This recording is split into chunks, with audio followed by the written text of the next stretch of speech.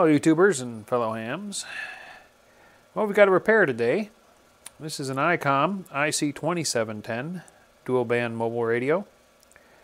And the complaint is that the power output is intermittent. Or he said zero. He was talking on it and he said it just quit. The previous owner, or actually the person using it gave this report. The owner of the radio says that he thought that it had died. Power output was dead years ago. So apparently it's intermittent. I've got it hooked up here on the bench. Got my meter and a dummy load on it. And fan comes on when you go into transmit mode, which is normal behavior, but we're not getting any power out. And I had power a minute ago. And I did a little percussive maintenance and got it to go in and out. So I'm thinking, yeah, we're not getting power at all now.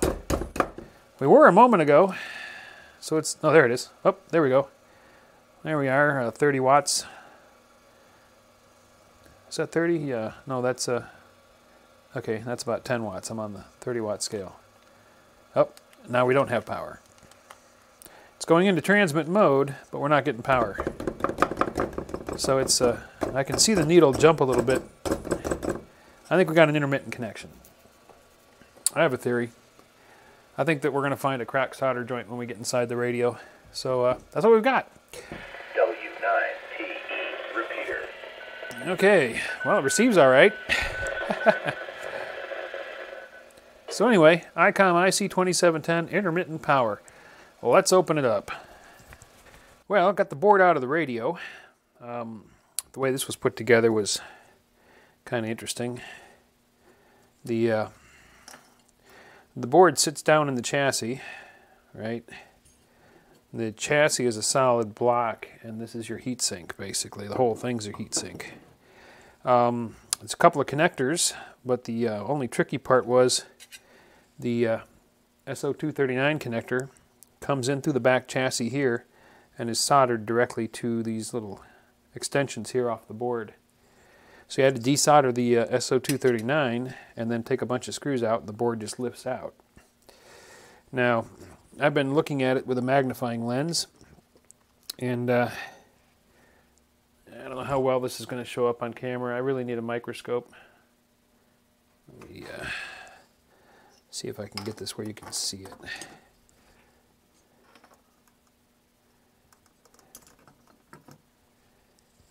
Well, it might be visible, it might not. These are the final amplifier modules, power amp modules, and they each have, you know, a few wires that come down to the board. This is the UHF module over here, and this is the VHF module over here. Looking at these solder connections under the magnifying lens, they're quite dirty, and this one has got a slightly visible crack around the outer edge of it, between it and the pad. So I think that this has become intermittent here.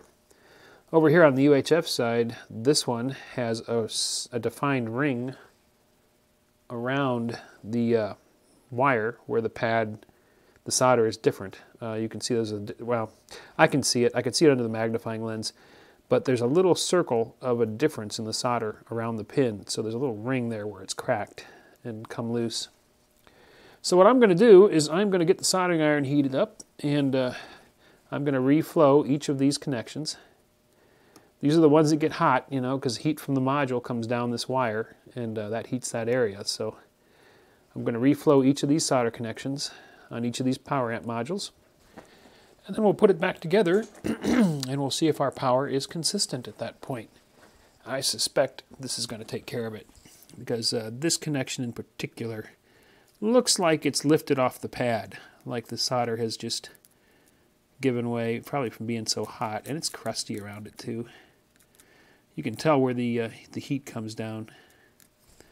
So that, I think, is what we're going to have to do here. Flipping the board over and looking at the other side where these pins come through,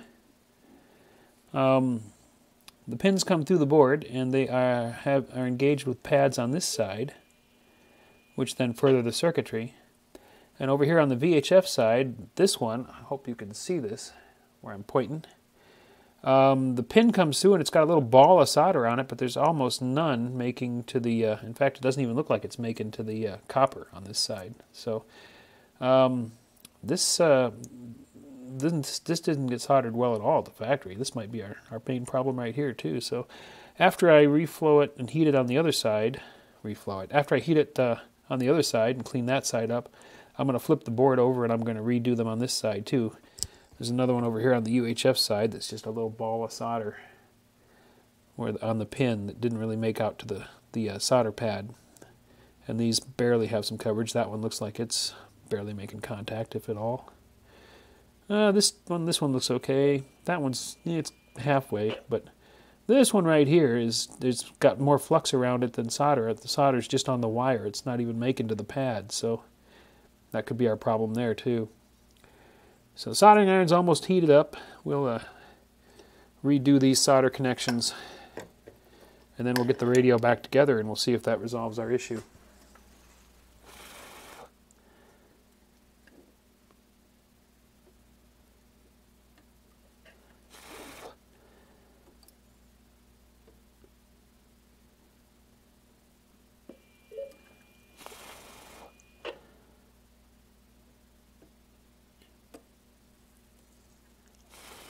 Okay, those look a lot better now.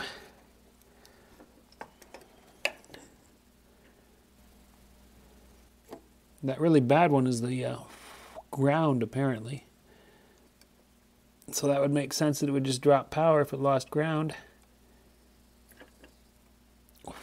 Much better.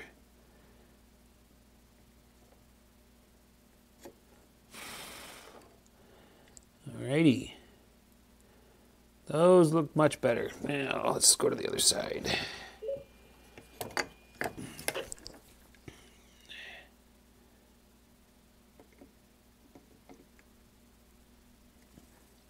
There we go. That's much better. Let's see, here's the one that's, I think, the main problem.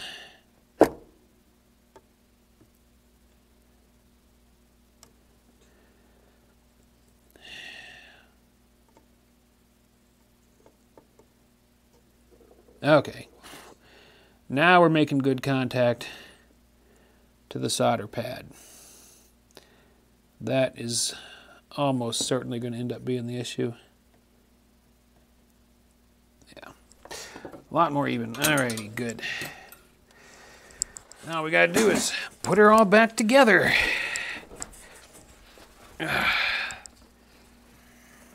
Yep. So we've got 4 screws that go down through here, through the heat sinks on the PAs, and basically lock them into the big metal back cover.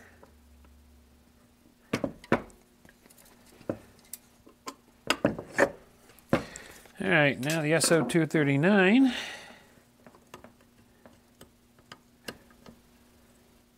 Really not too bad getting this board out of here.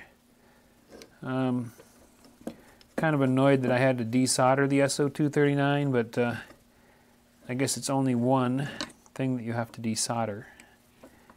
So that's not terrible.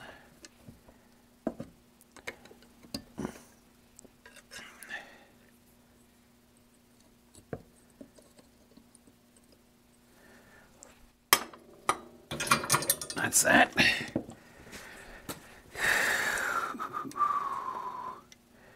Plug in the fan.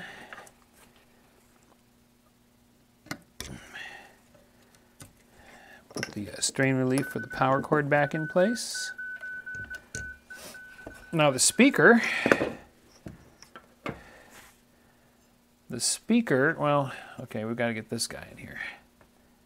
That's the release extension for the little RJ45 jack that the microphone's on. That's a little push button that lets you push down and disengage that.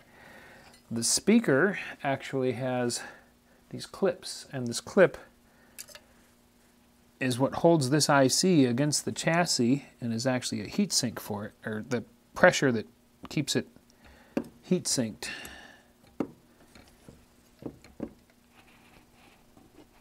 There we go. So that clip holds this chip against the side of the chassis. Speaker connection.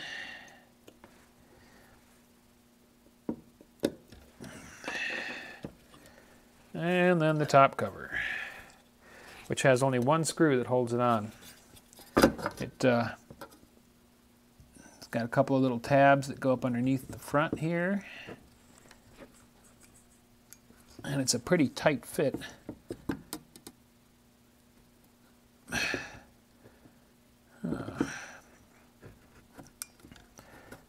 we go. Very tight fit.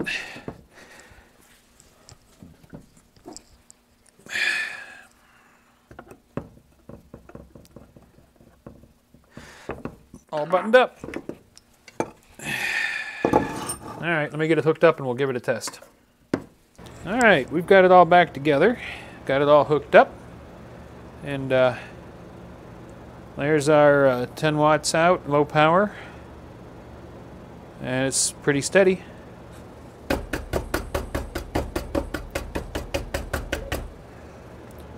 I couldn't get it to hold power for this long before. I've keyed it down several times. I've been sitting here holding the key down for over a minute.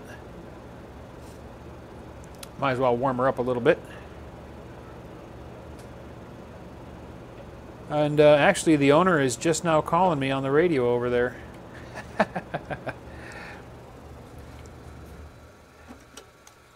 KB9RLW.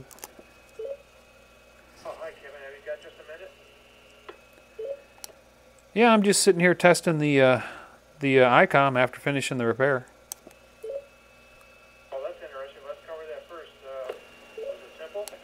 All right, Ed. Yeah, I was actually sitting here keyed down into the dummy load the entire time we were talking, and it hadn't dropped power at all, and I couldn't get it to hold power for more than about 10 seconds before, so I think we definitely got it resolved. That's great. I think Larry will be happy to hear that. Okay, have a good rest of the day. Thanks a lot again. WNNBBN clear. All right, Ed, we'll talk to you later. KB9RLW clear.